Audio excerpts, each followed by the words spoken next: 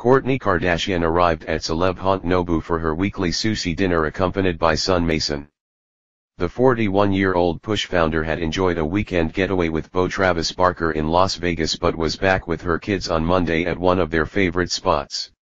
Not afraid to take risks with her fashion, the reality star proved she could pull of anything as she paired a flannel with silk trousers. Stepping out of her black Range Rover, Kourtney looked effortlessly chic in earth tones. She paired the silky flared pants with a white tank top, continuing to push the envelope with a black bra underneath.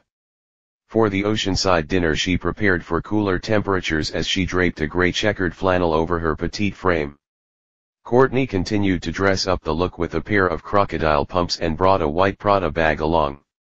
She slipped her extended raven tresses back into a low ponytail and kept herself protected while entering the restaurant in a beige face mask. And Mason, 11, was seen strolling behind his mom in sweatpants and slides, the upscale restaurant's dress code not applying to the famous offspring.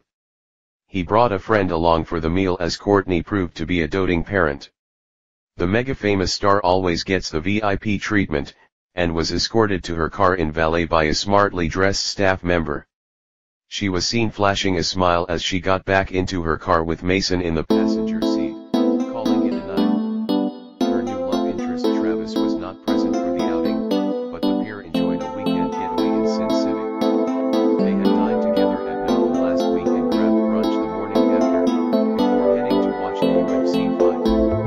While their partner performed with Machine Gun Kelly, who also brought along his lady love Megan Fox. Kourtney posted photos of his dinners on the Fox group, sharing that she continues to take a glimpse into their relationship. And it seems the pair have already said goodbye. F1 80s Rover showed off the gentleman for their Instagram last week. This seems to make their love permanent by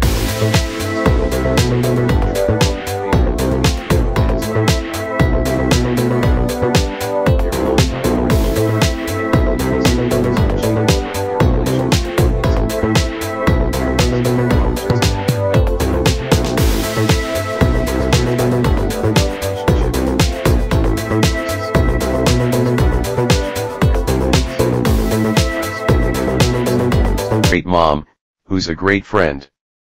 You don't have to worry about those things. It comes natural. It's just a maturity thing, he said, while speaking to Drew Barrymore about dating someone who also has kids.